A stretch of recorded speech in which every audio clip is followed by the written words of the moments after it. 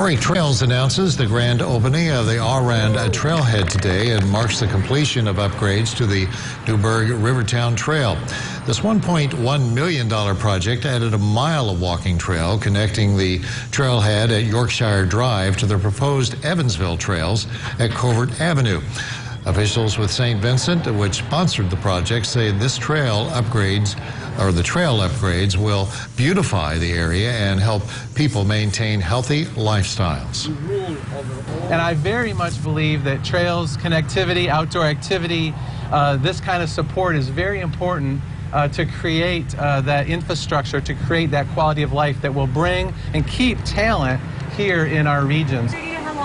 This is the Newburgh Rivertown Trail's third major expansion since 2009 when it opened. There are plans to continue upgrades throughout Warrick County.